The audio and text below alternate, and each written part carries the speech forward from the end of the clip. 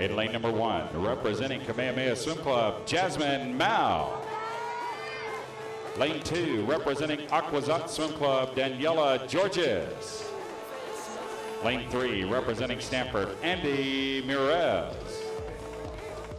Lane 4, representing Minnesota Aquatics, Kiera Jansen.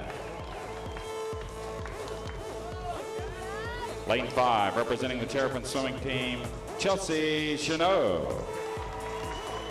Lane 6, representing Mission Viejo, Katie McLaughlin. Lane 7, representing Cascade Swim Club, Brooklyn Snodgrass. And in lane 8, swimming unattached, Kelly Benjamin. Ladies and gentlemen, your A final for the women's 200-meter freestyle.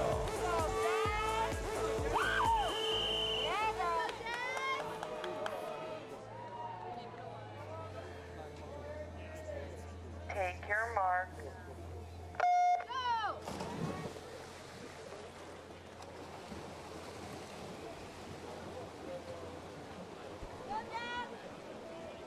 Kiera Jansen of Minnesota, your top seed at 2:01.18. Again, the meet pool record 1:57.75, established by Brittany Elmsley of Australia last year.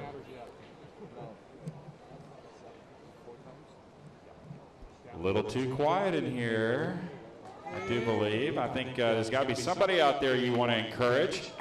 Let's go, Jack! Give them some energy there. Lane 5 is Chelsea Chenot of the Terrapins. 27.9 to her feet on that first turn. Looking pretty crisp here in the early stages.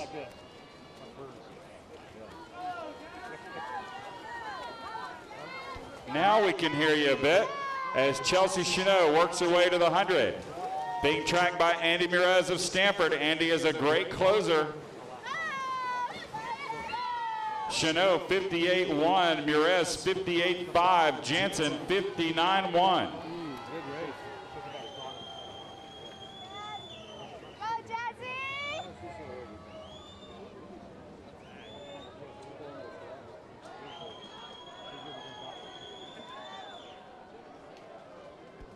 Our top 3 bearing down on the final turn. Still Chenot at 1:28.65. Mirez has closed the gap at 1:28.9. Jansen still lurking in lane number 4. Here comes Andy Mirez. Chelsea Chenot battling back with a huge kick behind her. It is Chenot by about a quarter body length. Now inside 15 meters. Chenot very tough, digging in. Mirez trying to get by her. Good tempo and energy down the stretch, and that'll be good enough to give Chelsea Chenot the win. 1:59.41 is her time. Mirez is second at 1:59.76, and Jansen is third at 2:00.86. Ladies and gentlemen, how about a big round of applause to your champion there in lane 5, representing the Terrapins, Chelsea Chenot.